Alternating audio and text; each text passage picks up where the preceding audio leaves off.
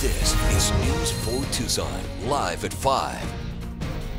Good evening. Thank you for joining us. Troops continue working along the border in Nogales, putting up razor wire along the border fence. But the Nogales mayor objects to this, so much so he's urging City Council tonight to adopt a resolution telling the federal government to stop what it's doing. News 4 Tucson's Eric Fink live in Nogales right now with more for us. Eric, what's going on out there?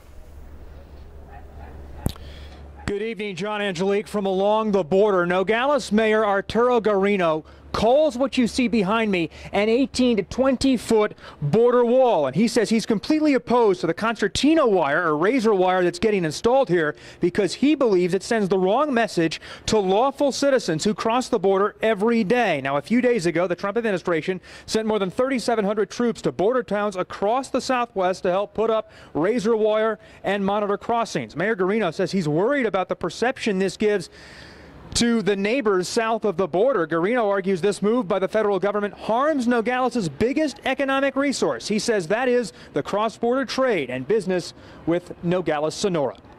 The troops, I don't have any concern. The wire is my concern, okay? Because we have a wall, all right? And I don't care how much money they invest in, the Congress and the president and both houses in Washington.